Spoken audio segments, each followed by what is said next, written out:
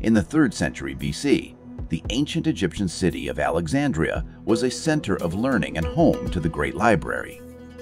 One of the librarians there was a man named Eratosthenes, who was known for his achievements in many fields including mathematics, astronomy, geography, philosophy, and poetry. During his time in Alexandria, Eratosthenes heard reports that on the summer solstice in the southern Egyptian city of Syene, the sun would shine directly down a deep well, lighting the water all the way to the bottom with no shadows cast on the sides.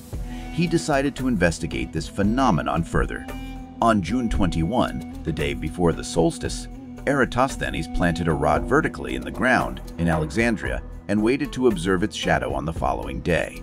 On June 22 at noon, he saw that the rod did indeed cast a shadow, meaning the sun was not directly overhead as it was in Syene. Being a scholar of geometry, Eratosthenes realized this observation could allow him to calculate the circumference of the Earth. He knew that the sun's rays shine parallel to each other, so the angle of the sun's rays relative to the vertical rod would be the same as the angle between Alexandria and Syene, formed at the center of the spherical Earth.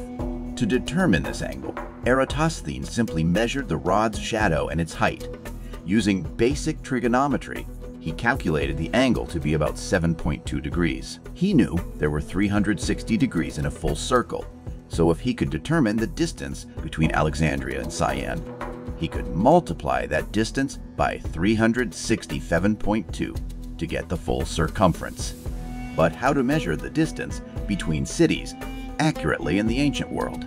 Eratosthenes had a clever solution. He hired camel riders to pace out the route between Alexandria and Syene, counting the number of steps. He found the distance to be approximately 5,000 stadia. Based on standardized conversions, he determined that to be about 787.5 kilometers. Finally, Eratosthenes multiplied 787.5 kilometers by 360 divided by 7.2 and arrived at a figure of 39,375 kilometers for the circumference of the Earth, compared to today's accepted measurement of 40,075 kilometers.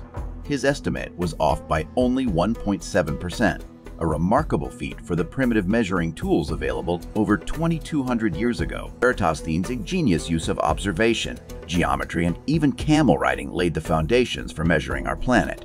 His approximate value stood for over 500 years, and his accomplishments highlight the potential of the human mind to deduce scientific truths with limited resources. Through creativity and perseverance, Eratosthenes produced one of the most famous calculations in the ancient world. It's amazing that Eratosthenes was able to calculate the circumference of the Earth so accurately over 2,000 years ago. Yet despite all our modern technology, some people still believe in a flat Earth theory.